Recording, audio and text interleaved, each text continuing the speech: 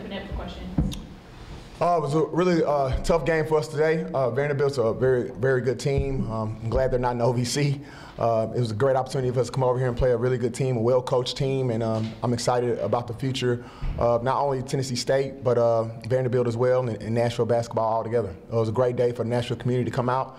I feel like we had a really good crowd. I love to see us continue to play teams like Vanderbilt and in-state games like Memphis.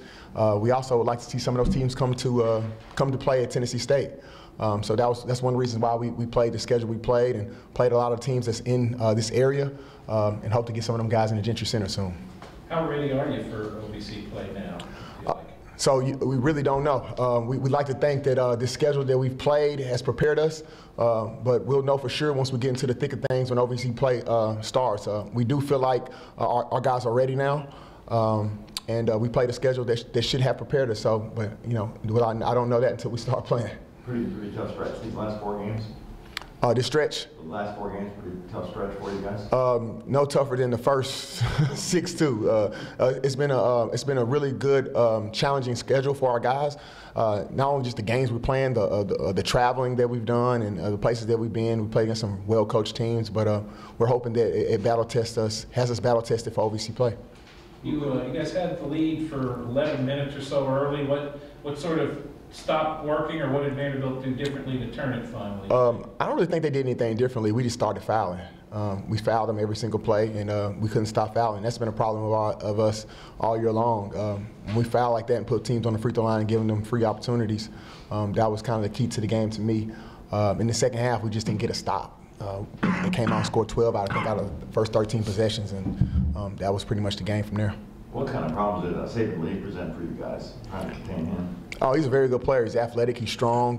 He got to the paint really well, and once he gets in the paint, he can go to another level. He's when you can get there and be in front of him, but he's just athletic enough, and they can jump and finish over contact, and he's going to be really good when SEC play starts. Same for you. What did you think of Saban Lee? What did he do well? He obviously had a good game. I feel like he got downhill and got in the teeth of our defense. You know, made guys rotate. You know, I feel like he's a good player. You know, well player for their team. Not every point guard can, as you say, get downhill in that way. A lot of guys just sit out and distribute. Yeah. Is that something that he does better than most other point guards? I mean, I wouldn't say that he does better. I mean, he did a great job tonight, but I just felt like he did a great job getting down here for his team so they can win. How entertaining was this non-conference schedule, Kentucky, Memphis? Were you guys excited to see how you would do in some of these games? Yeah, yes, I feel like we were excited. We were more, you know, trying to be locked in and tuned in to, you know, scout reports and, you know, detailed things that the coaches and stuff they were throwing at us. So I feel like that process was more fun than just going to play those guys.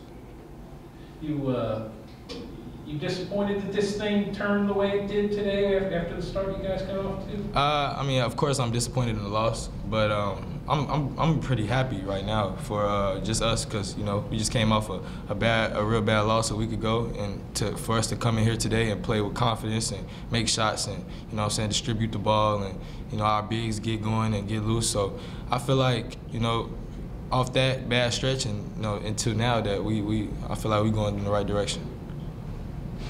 Penny, did you learn anything about your team during the non-conference slate here? Yeah, with the exception of maybe one game, our guys have never quit. Every game we played, we've pretty been much in the game, pretty competitive, and that's one thing I loved about this team since the first day I got the job. The spirit and energy of the team has been phenomenal, and they have a don't quit attitude, and so that's the thing that I think has impressed me the most. That every game we went into, we've competed and fought and scrapped all the way to the buzzer. How much does the schedule get you guys ready for the OVC? Excuse me, can you ask it again? How much does this non-conference schedule get you guys ready for the OVC? I feel like it prepared us. It's going to prepare us pretty well. You know, we played a lot of tough teams that, you know, do a lot of different things, and, you know, we play Lipscomb. They kind of play like Belmont. So we kind of, I honestly feel that we're going to be ready once conference starts. All right, thank you. All right, thank you. Appreciate it. Oh.